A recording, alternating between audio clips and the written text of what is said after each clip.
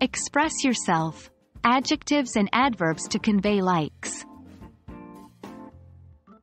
Hello, English learners.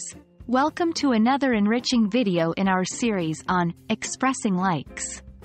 Today, we're going to delve into the wonderful world of adjectives and adverbs, learning how to use them effectively to express our likes. So, let's dive right in. Adjectives are like the colors of language. They add detail and vividness to our conversations. Remember, adjectives are words used to describe or modify nouns. In expressing likes, they can be extremely handy. Consider the sentence, I like pizza. By adding an adjective, we can make it more expressive. I like delicious pizza. The adjective, delicious, shows not just that you like pizza, but what kind of pizza you prefer. Other examples could be crispy, cheesy, hot, or any adjective that describes the specific pizza you like. Adverbs are great tools for giving additional information about verbs, adjectives, or other adverbs. When expressing likes, adverbs can help you communicate the intensity of your liking. For instance, let's use the previous sentence.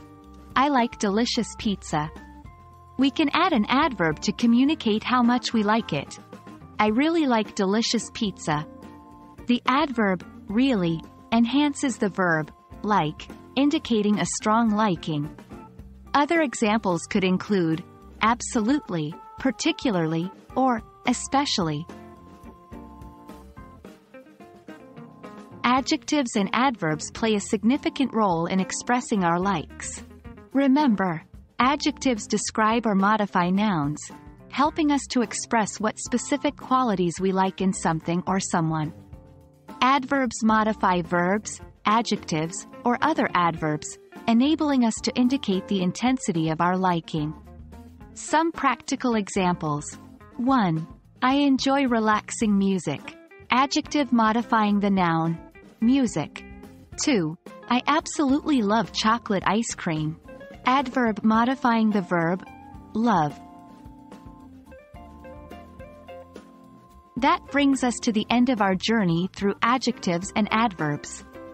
Remember, the more you practice using them, the more naturally they'll come to you in conversation. So go ahead, express your likes with adjectives and adverbs, and add color and depth to your English. We hope you found this video helpful and engaging. Stay tuned for more videos on conversational English. Happy learning!